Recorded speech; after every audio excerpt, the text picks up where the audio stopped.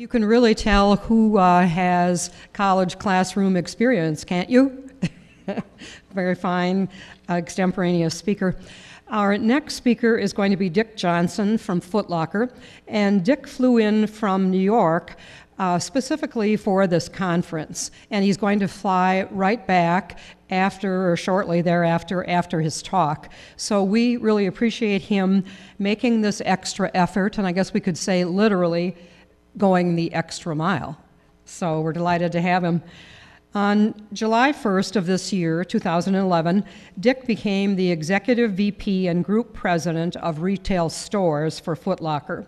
In this role, he is responsible for the company's domestic and international stores, as well as business development. So needless to say, he doesn't have much spare time.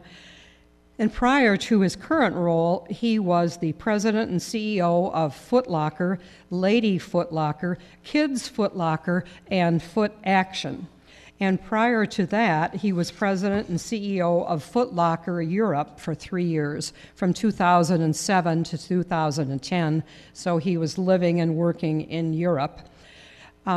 From 2003 then to 2007, Dick was the president and CEO of Eastbay, and he also served as VP of merchandising at Eastbay. He initially joined Eastbay in 1993, just in case you were curious. I'm kind of excited about this part too. Dick is giving us a gift certificate for a pair of athletic shoes at Eastbay with no dollar limit. So if you win, you have to put your business card in the basket at the registration table, and there isn't a dollar limit. So you can just trot on in there and get your $250 pair of shoes that you've always wanted. But first you have to win. So make sure that you have dropped your business card in. And I mentioned earlier, too, that Dick earned his undergraduate degree from UW-Eau Claire. Obviously, he's been very successful, and we have all these stunning UW-Eau Claire graduates. I initially worked with Dick and recruited him to be a speaker for an e-commerce seminar that I produced in 2000 when I was still working at the Chamber. He did a really excellent job at that time for us. The internet was fairly new, e-commerce was just beginning, and I always kept that thought, and I thought, this man really understands advanced e-commerce, and he really understands distribution systems. So if I ever have the opportunity, I'm bringing him back. So here he is today. We're delighted to have him with us. Let's welcome Dick Johnson.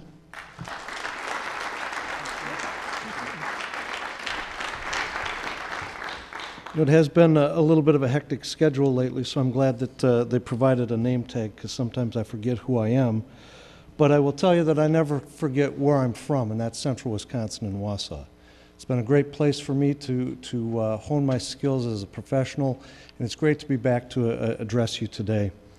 You know, Eric's opening comments, quoting Thomas Friedman about the world being flat, certainly true. You know, I'm not 100% sure it's flat, but I know that it's getting a lot smaller. Technology, the internet, et cetera, and I'll talk about some of those things in a bit, have certainly made our world much smaller.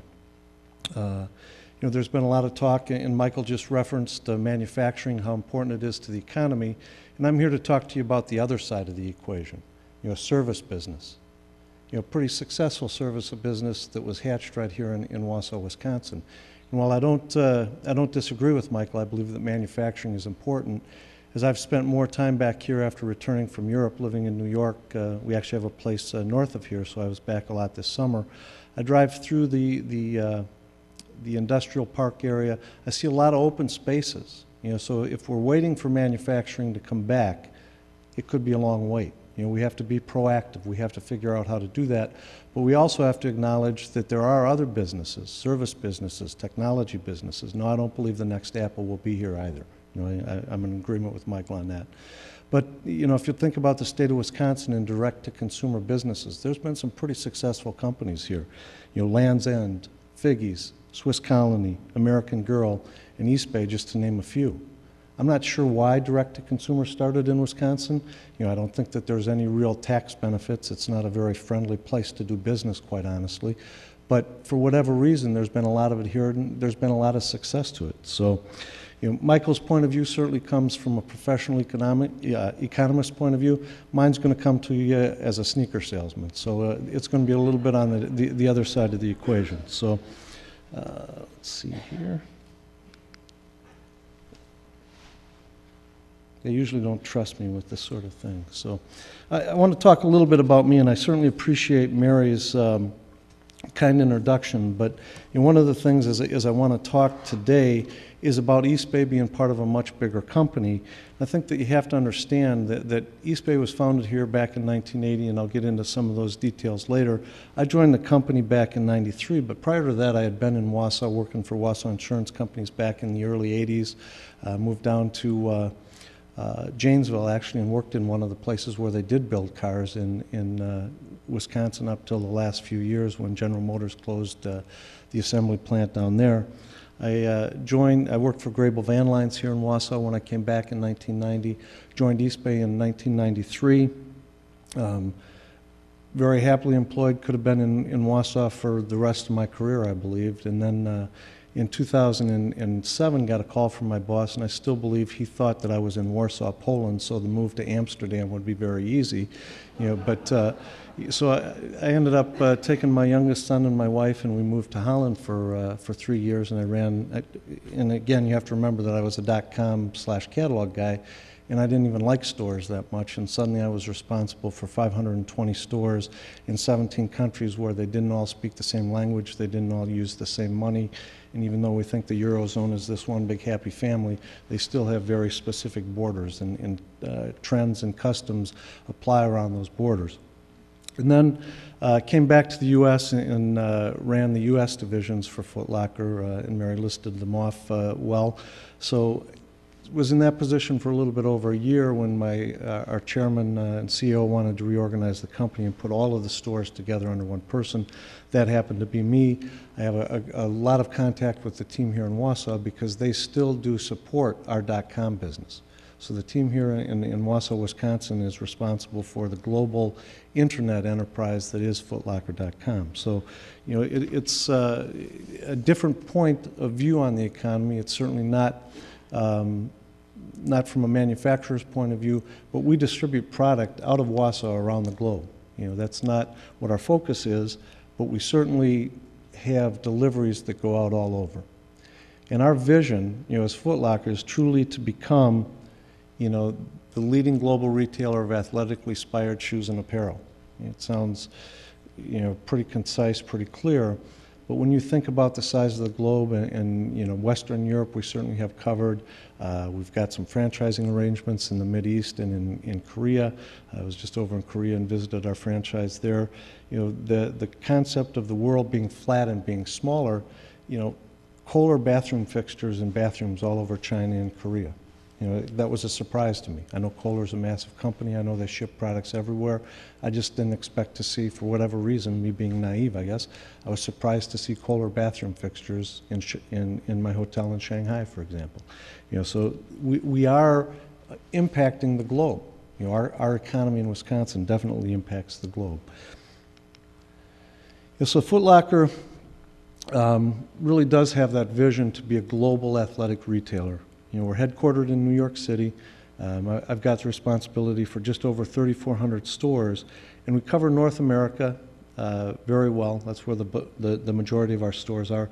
But we've got stores in Australia and New Zealand. We've got brand names like Foot Locker, Lady Foot Locker, Kids Foot Locker, Foot Action, Champs, and CCS is our latest acquisition.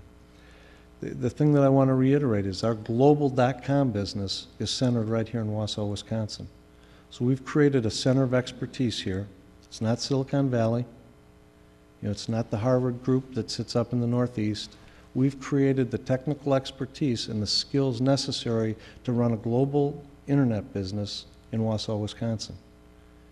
We have marketing sites that we've got set up in all of our regions, but Wausau is the center of expertise. Doesn't mean we don't use and facilitate people from Silicon Valley. They do some programming for us.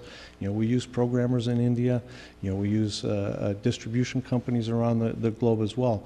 But the center of expertise is right here in Marathon County. And I think that really speaks well for what we've accomplished here.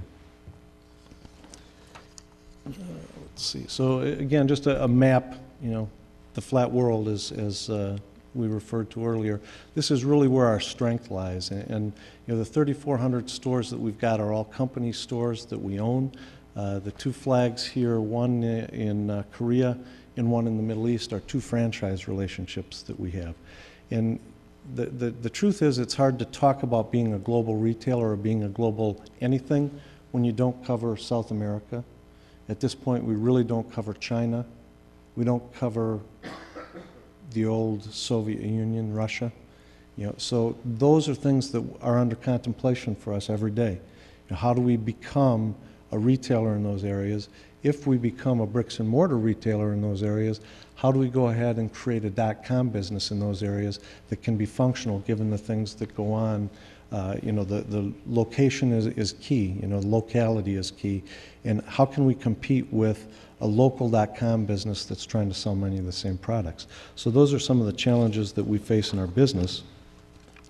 And, as we look at it, Foot Locker really is a global brand, but I want to just keep reiterating the point that the .com business 100% is supported here in Wausau. We take orders and ship orders to all 50 states. The Center of Expertise is here. While we maintain marketing sites, we have people that travel from Wausau to our office in Vienna and to our office in Australia, office in Canada to support those sites, to provide them the expertise that they really need. A lot of people say, why are you still located in central Wisconsin? And it's a very good question. I mean, the first part is easy.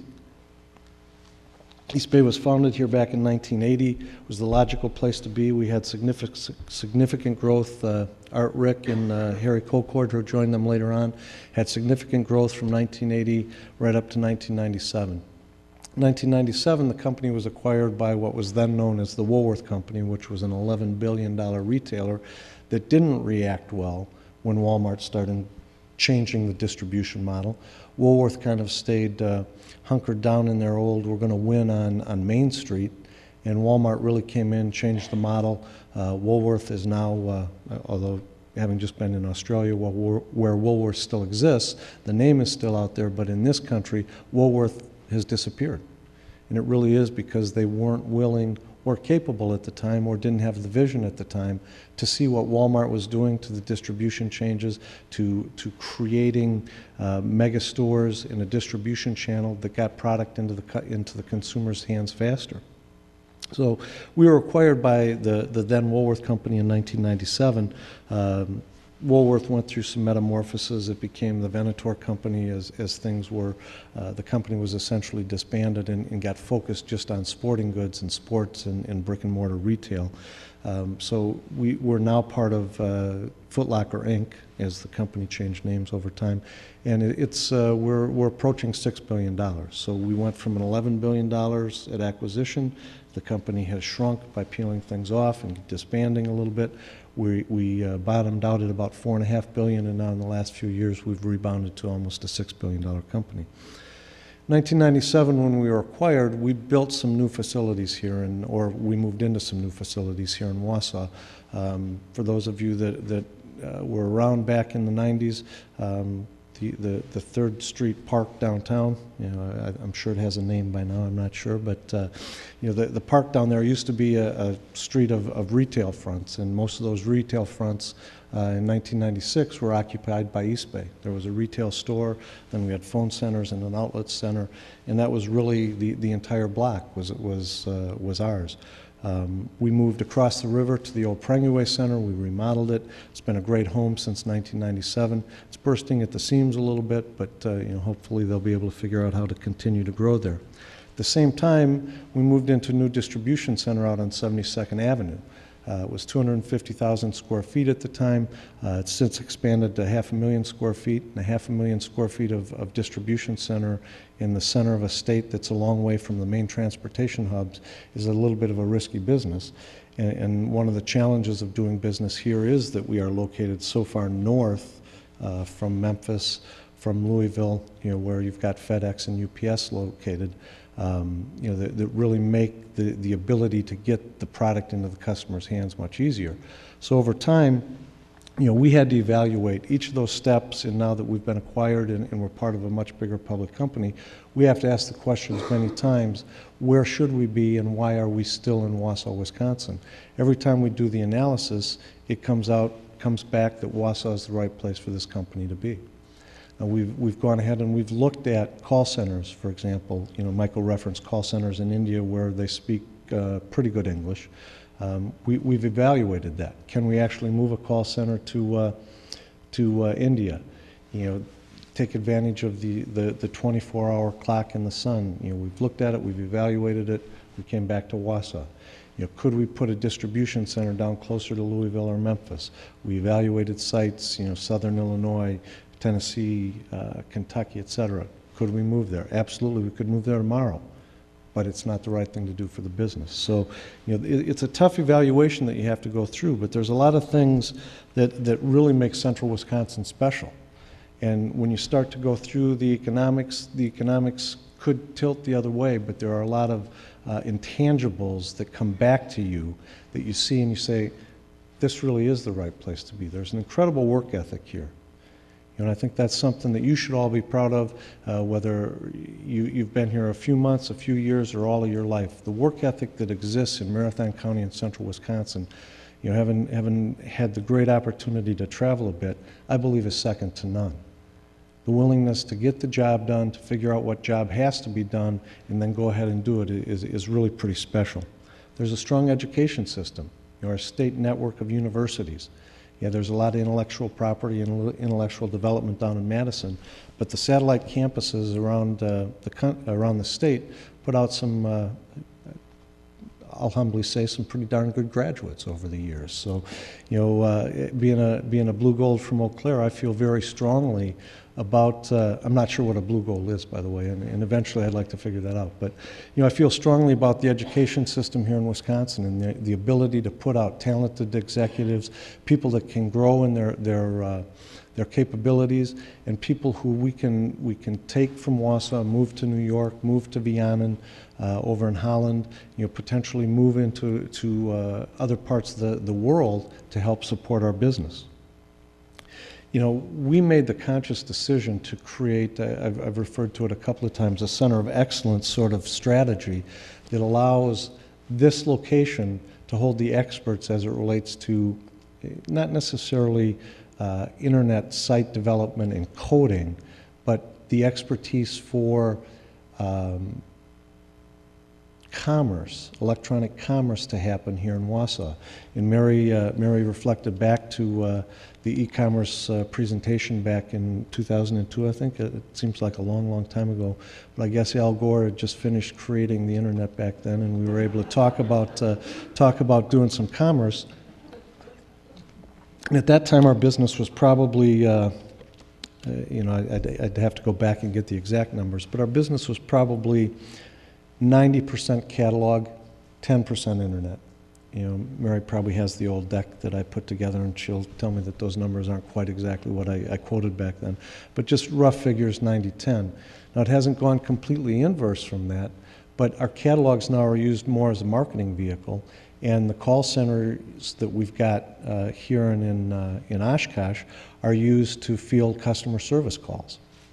Again, those calls could be serviced out of India, they could be serviced out of Ireland. There's a lot of great places where there's effective call centers. But the right thing to do, if we have to have a phone agent run out to the distribution center and look at the actual color on a garment, they have the ability to do that. Not so easy if you're calling from Bangalore and you want to figure out what color the orange is on that team uniform. So again, little things, but when it comes to servicing a customer, we believe that the model that we've got here today is right. I talked about the globe, and I really have been blessed to see a lot of a lot of areas. And I spent the last 2.5 weeks in Australia, Hong Kong, mainland China, and Korea. And what it really taught me is that our world is, in fact, getting much smaller. When you think about the number of people, those cities that I just met, or the countries that I just mentioned, I was in a dozen cities, and it probably is the city where 120 million people live. Which again, first time I had traveled mainland China, but to be in Beijing, to be in Hangzhou, to be in Shanghai, and see the development and honestly the westernization. Again, what was the big surprise for me? It went beyond the Kohler bathroom fixtures, but English is everywhere. I didn't once feel challenged for language. The signs on how to get onto the bullet train, the signs to get to the airport, English is everywhere. And I say that humbly as an American, but it has become the language of the globe, outside of Paris, of course. But that's a separate item as well. So, I think one of the things that's happened over time is that the internet truly has changed expectations of consumers, it's changed expectations of retailers, it's changed expectations of manufacturers. The truth in my business is that trends can start anytime, anywhere. My son always tells me that I'm getting old, and I guess that's a true statement, but the reference is back in the day, trends would start on the east, in this country, trends would start on the East Coast and the West Coast. They'd slowly make their way to the Midwest, and you could have the product life cycle for a sneaker or a garment could be 3, 4, 5 years because it just took that long for things to move. Now, when Fabio Fibre is on the stage in Milan, the kid and my son in Wausau can see exactly what he's wearing at exactly the instant that he's wearing it and decide that that may be what he wants to wear. We have to, as a global company, we have to be prepared for those trends to move and change and make those changes as quickly as we can. One of the challenges to that is we are the reseller of brands. We're a house of brands, Nike, Reebok, Adidas, Puma, you name it, we sell it. The challenge is that those brands still control their distribution model. Okay, so one of our challenges today is with our business in Australia. We have a pretty good internet business serviced out of Wausau that ships products into Australia. The Australian Nike team doesn't range many of the products that we sell to them. So they have an issue with us shipping products into their market. And it's not just Nike, it's truly all of the brands that we sell. So if a baseball spike that's used here in the US shows up in the Australian market, we get phone calls from them saying, what are you doing shipping that product into Australia? Our commercial agreements with them limit the areas that we can do business in. Argument is that we do business in Australia, so the opportunity to ship there shouldn't be superseded by a boundary that we artificially put around North America. So that's one of the challenges when you think about the businesses. Vertical guys, Zara, H&M, Forever 21, they hold a huge advantage in that they can be whoever they want, wherever they want to be, whenever they want to be. If you resell brands, you have some constraints around you in terms of being able to really service that brand or service, you, the retailer, servicing that brand around the globe. So we look at that model all of the time. We work with our key manufacturers, obviously. They all want us to build a center of excellence and a distribution center and all of those things around the globe, and we continue to argue that there may be some benefit to that, but if we're going to build a distribution center in Australia and our e-commerce be centered out of Australia, but we're limited to ranging what we can sell in Australia today, we really don't have an interest in that. We want to provide a much broader assortment of products, and that's one of the things that the internet's done, right? If I'm constrained in a mall in the US to a 3,000 square foot box, I have a very limited assortment that I can show to people. It's not that the internet provides me an unlimited space, but what I can really do is take my 500,000 square feet that I've got out on 72nd Avenue, and I can turn that into a massive store. That's actually what people want to look at. One of the reasons we don't have an Eastbay store, or a much bigger Eastbay store here in Wausau, is that people really want to see the distribution center. They want to see everything that we've got. So I remember back even when we opened up the store where it is today, I remember being in the store having a carload of kids that were headed up to camp somewhere up north. They had to see the East Bay store, and they all came in with their catalogs rolled up in their pockets. They walked into the store and they said, "This is it? You know, where's all this stuff?" You know, and they're flipping open the catalog. So that's one of the challenges with that brand. But no matter where we are, we really have to be positioned to service our customer. And part of that challenge is that the customer can exist anywhere.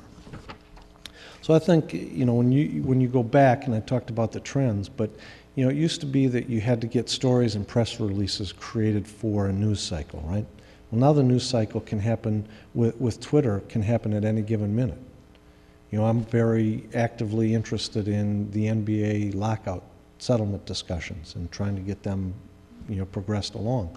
Well, there's a tweet every 10 minutes that refers to that. They don't have to worry about getting it done for the 6 o'clock news, because as soon as it's done, Dwayne Wade will come out and fire off a tweet that says, "Hey, we settled, it's done," boom. You know, and that's the difference in our world today. You know, and it continues to change and evolve. And you know, the people that my sons at 18 and 24, your children, that next generation, they live with this device. I mean, this is their world. And we have to be ready to adapt to that. We have to find leaders that understand that. We have to develop systems and processes and formats that allow them to work and function effectively, knowing full well that everything that they need is in a device in their pocket that's generally in their hand. So actually, Dwayne will have a great opportunity, because with all of the thumb surgeries that are going to happen eventually, you know, there's a good opportunity in the healthcare field. So I think we have to proactively manage the content and the timing of the communication with our customer. You know, they're in charge, but we can manage that. You know, they want to be interacted with when they want to be interacted with, where they want to be interacted with, and how they want to be interacted with. But to a certain degree, we can still manage that. You create a robust system that allows you to speak to them when they want to be spoken to, and you just have to change the way you think. We used to serve up an awful lot of static pages, you know, on our internet sites. And that was great, because if you wanted to come in and learn about the Adidas ClimaCool shoe, or you wanted to come in and see what happens, what's going on with you biomechanically when you overpronate or you supinate, you know, those static pages were great.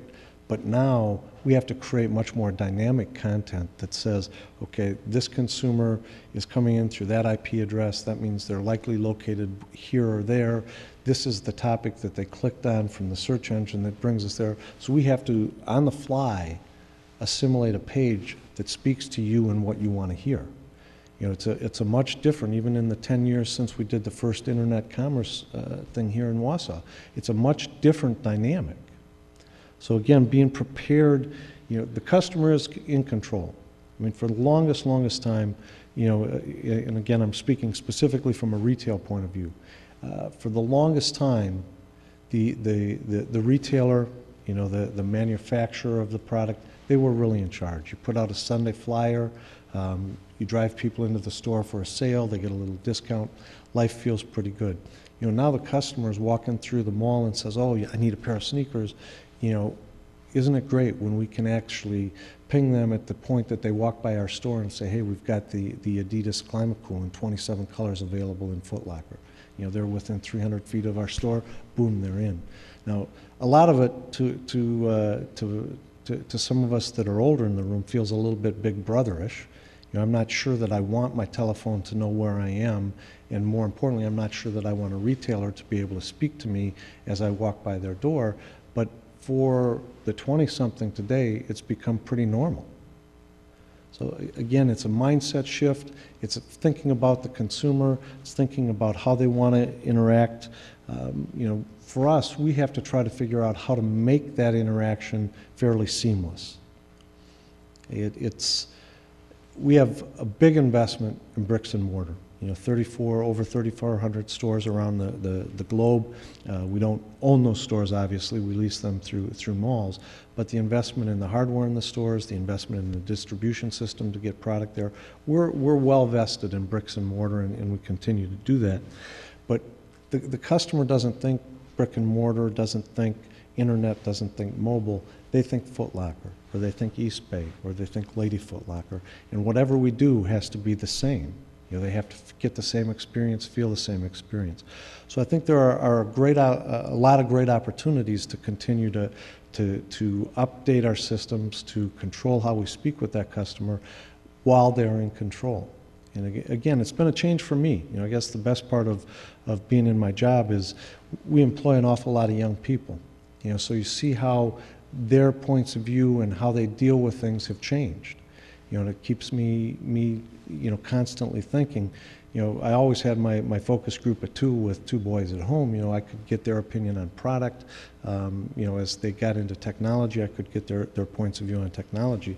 But now I'm really surrounded by a bunch of young, aggressive, bright, I refer to them as the kids, but that's really what they are. But they are our future.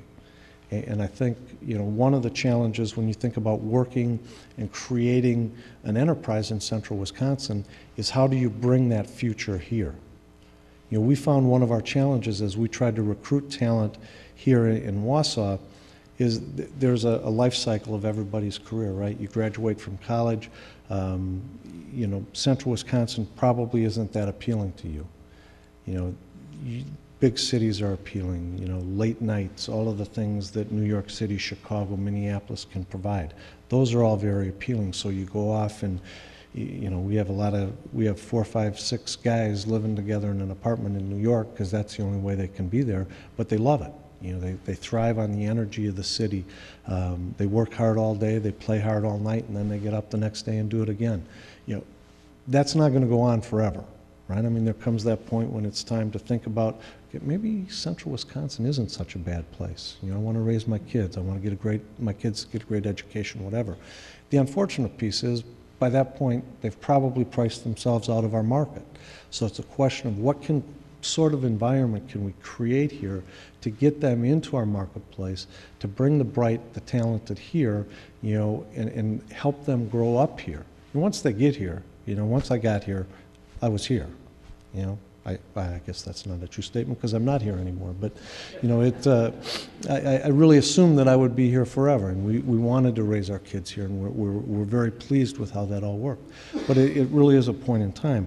So we have to think about that. You know, there are customers today, there'll be our employees tomorrow. How do we bring them into a location like central Wisconsin, give them the activity, give them the nurturing, and help them develop professionally the way that you can in New York? A seminar like this is a great opportunity. I mean, in New York City, on any given day, at any of the hotels in Midtown, there is a seminar about technology. There is a seminar about global economics. There is a seminar about, you name it, and it's there. You know, so we have the ability to send people on virtually a daily or weekly basis if we chose to. They're exposed to that many more things. That will never happen here. Even with this great facility, you won't have that sort of, we will not have that sort of ability to do it on a regular, you know, recurring daily sort of basis. So we have to think about what does the internet provide us? Can we get them hooked up with like-minded people, you know, around the globe? So, you know, one of the questions that Jeff had earlier is how do we think globally and act globally? I don't think that's possible. You know, I think that you really have to go back to the adage of thinking globally, because we have to, but you have to be able to act locally. You know, even with Wausau being the center of expertise for us from a .com and internet perspective, we have local marketing sites that are maintained in all of our regions. They know the nuances. You know, they make sure that our copy is written in proper English if it's going into the UK. They translate things into French if it's going into Quebec. You know, so I think you have to engineer your process so that you can in fact have a global vision, a global strategy. You can attack the globe from a lot of different places, but you have to have the ability and you have to have the talent in your system to be able to act locally. You know, I don't think that that's really changed. And as the world gets smaller, you know, maybe the acting local and the instant access, maybe acting locally actually becomes a little bit easier. You know, it's interesting, you know, we have a more difficult time with French-speaking people in Quebec, Canada, than we do with French-speaking people in France. The laws around the French language are more stringent in Quebec than they are in France.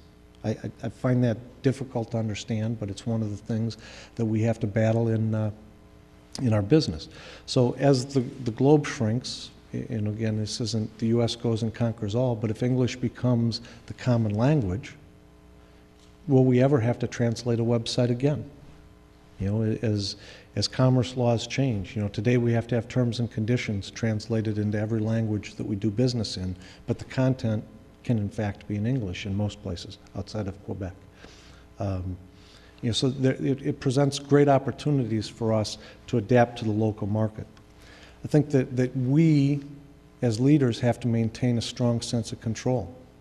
You know, it's difficult when you've got the local actions that have to take place to sit in New York or sit in Wausau or sit in wherever it happens to be and maintain control, but you have to have strong processes in place that allow you to maintain that control. At the same time, you have to be willing to utilize and leverage local resource to make sure that everything that you do has local relevance.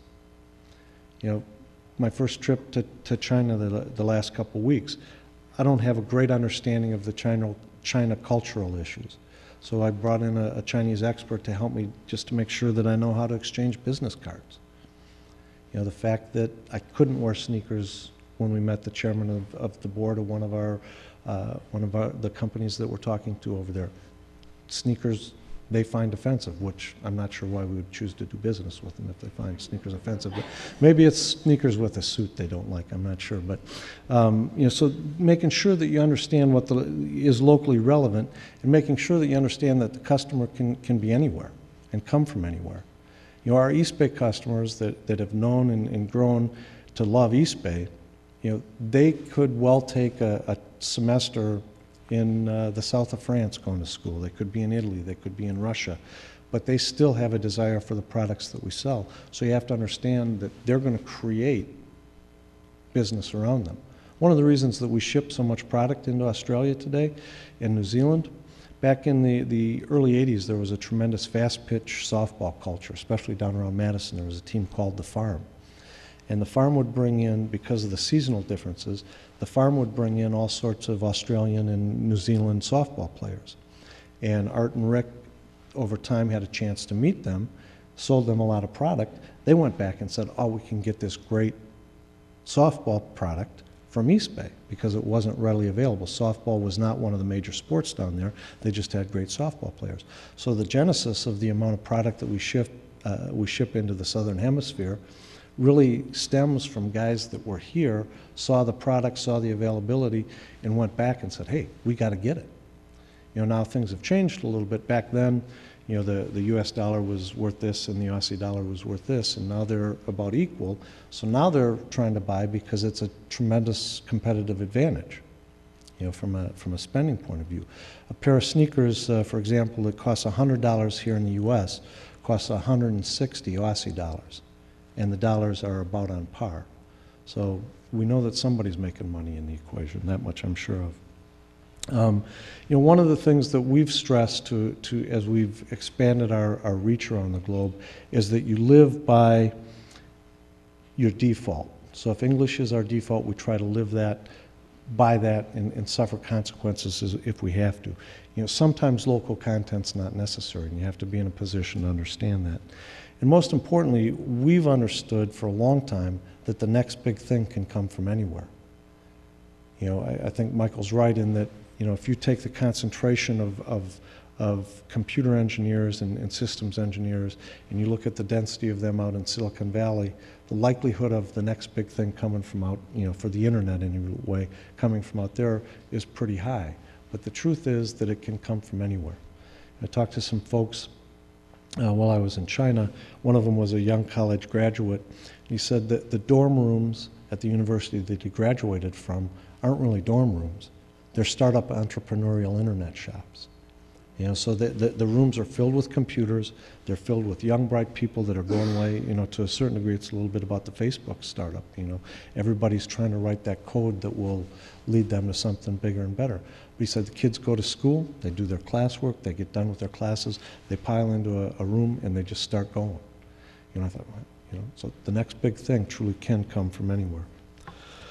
So as I think about what it is that we're trying to do and how important Central Wisconsin is, you know, hopefully my passion for Central Wisconsin has come through, because I am a believer, and I think that what we can accomplish here from a economic point of view is important. You know, tourism, agriculture, all the things. But if you go back, and Central Wisconsin has been successful in business for a long time, from the logging and lumber and paper manufacturing industries, to the insurance companies that exist in Central Wisconsin, to the ginseng that Michael mentioned. There's a lot of great things that have gone on here from a business point of view. You know, as our world gets smaller, we need to take advantage of that. The one thing about a smaller world and, you know, a bunch of bright Chinese college students sitting around is that competition has become more fierce. No matter what industry you're in, competition is much more fierce, and it really can come from anywhere. I think we have a lot of great resources here. I think the education system, I think the work ethic, the things that I've talked about, the infrastructure that is built is solid, can always get better, but we have to focus on what we've got here and try to explode that into something. And it might not be the next Apple. You know what, the next Apple, the next Facebook, you know, those are lightning strikes. Okay? I'm not sure that's going to happen here, but we can build good, solid, strong businesses that can serve a consumer around the globe, and I think that can happen. You know, whether it is manufacturing that finds its way back in a bigger way into Central Wisconsin, or it's service industries, or it's technology jobs. You know, all of those things can happen in Central Wisconsin. You know, maybe it's the guys that are down in Madison with all of the intellectual property that they churn out, you know, day in and day out. Maybe the lake country of the northern part of Wisconsin isn't quite so bad. You know, maybe that's how we make some strides. And then, you know, I'm a big believer that you always have to look forward. You learn from the past, but you look forward. And you know, I referenced some of the open spots in the industrial park. You know, we had a bigger manufacturing base here. Absolutely we did. A lot of good things. Still have a solid manufacturing base. But we shouldn't reflect on that and hope that it comes back. We should look forward and say, what can we do to create energy in this market, to create an opportunity for businesses in this market, to make it easier to do business. I'll share a little story, and this goes back to our expansion. You know, we opened up here, and we had about 300 seats in our call center back in the mid-2000s. We ran out of labor at that point. You know, there was just not enough bodies to answer phones. And you know what? Answering the phone isn't a glamorous, sexy job. It's not going to pay you $100,000 a year, but it's a good, solid, honest day's work of a job. We ran out of bodies. We could not find enough bodies. So we opened up a call center over in Oshkosh. You know, and we had talked to the mayor's office, we had talked to the folks and said, you know, we have to do this just because there's not enough bodies. At one point, we were even busing people in from Athens and Edgar to bring them in to work here, just because there was pools of bodies available. But we couldn't, it wasn't a sustainable model. Oshkosh worked out very well. We moved into a facility there close to the university, got good response from the university, got good response from the city of Oshkosh. You know, continue to have a very successful call center there. A couple years later, we really felt the need, because of the 24-hour nature of our business, we really felt the need again, and we looked at taking things to Ireland. We looked at taking the call center into India at that point. Didn't make sense for us, and we actually wanted to stay domiciled in Wisconsin for some nexus reasons that, you know, as state governments struggle for funding are quickly going away as internet sales are going to be taxed everywhere, which is okay. But until that happens, we try to protect our nexus. So we actually came back then. We needed space here, and we talked to some local politicians, and they really said, there's nothing we can do for you. So we had a conversation with the city of Green Bay. Green Bay opened their arms. We went over to Green Bay and built the call center. So if we want to win in Central Wisconsin, we have to make it easier to do business here. We have to want business here. And I'll quote, I won't tell you who the quote's from, but the quote at the time was, well, those are just call center jobs. Just call center. I'll remember that till I die. They're just call center jobs. And we employ 1,000 call center employees around the state of Wisconsin. I don't personally think that's a bad thing. They don't get paid the way manufacturing jobs do, but they're employed.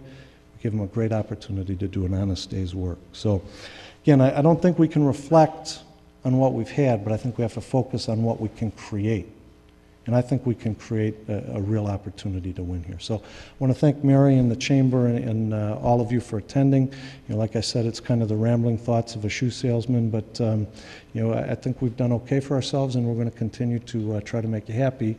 And Mary did mention, you know, one of the things, it's a present to win. So I think the real shtick here is Mary doesn't want people to leave at the intermission here when we go out for a little break. So you have to come back in order to get your card drawn and also to hear the next two speakers. I think Dwayne and Glenn have got some great things to add to the discussion. So thank you very much.